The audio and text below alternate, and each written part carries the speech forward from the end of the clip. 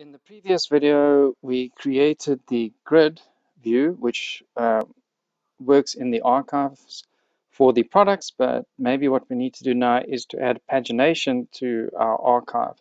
So to do that, what we'll do is we'll head over to the Piotnet interface for the grid, and you'll see we'd like to add some pagination to this grid. But if we head over to the options available to us to add items, the facet for pagination can't be added because there's no facet here. So what we need to do now is create a template, and in that template we can then add additional facets. So to see how that works, I'm going to head back to the admin area, and what I'm going to do now is head over to Facets, and what we're going to do is add a new facet, and we'll call it Product Archive Pagination, and we'll publish that. And with that publish, we're going to edit with the Piotnet Grid, and we'll pull in our grid, and then we'll add this facet. So what we're going to do is add a facet here, and this facet will be a search facet, so it's a filter, or it's a load. It's a load because we're going to load more posts, and it's pagination. So there we have the pagination set up, and now you'll see here that we have the pagination 1 to up to 10, and what we can do is also change the way that that looks. So in terms of the styling in the pagination, we can center that. So we put that in the center, pretty much leave the rest as it is. Have another look at the settings. So it'll be the load, it'll be the pagination, but maybe what we want to do is we want to change that to a load more button. So now it will load more, or we can look at just setting the number of posts per page, and you can select the number of posts. But in this case, what we're going to do is we're going to go with the load more. We'll center that in the middle of the page, and we'll change some colors. So let's have a look at that styling, and let's change the background color. And in this case, let's do a dark black, and let's add the border radius is fine, and then let's just add some padding. So let's make that button a little bit bigger than normal so it stands out, so maybe something like that. So there we have the facet for pagination done, but it's not linked to anything yet. It's just pagination, and we have to tell it now which grid it needs to be applied to.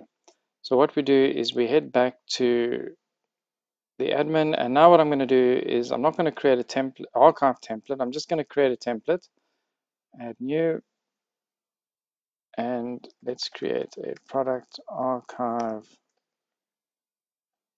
template.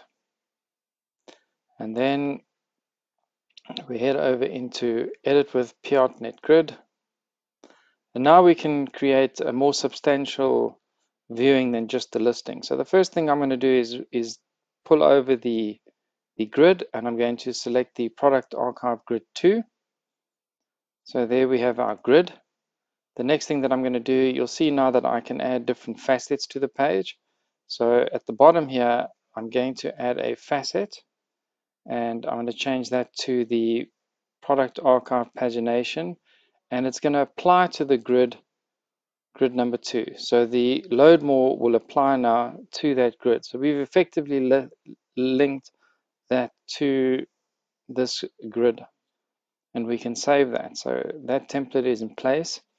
And what I'm going to do now is with this grid is just change the number of products included so that the pagination will kick in quite early. So I'll go to edit this grid, and what I'm going to do now is set the number of posts to display.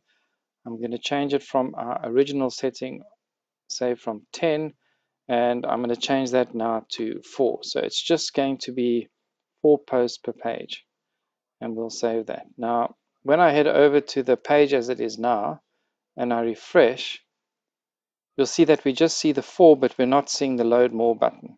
So to do that, we need to change this grid that we inserted for the template.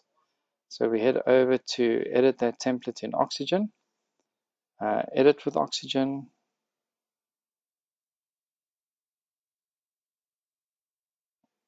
So Oxygen loading.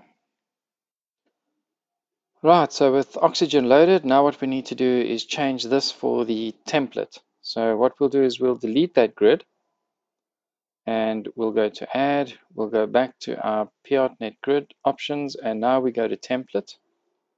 And the template we load will be product archive template. And now you'll see that the load more button displays and we can save.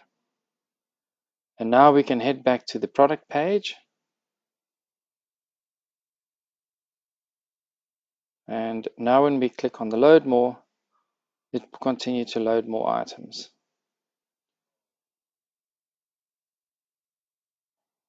So that's how we would include then the pagination with our grid view. So I hope you found that interesting. Thank you for watching.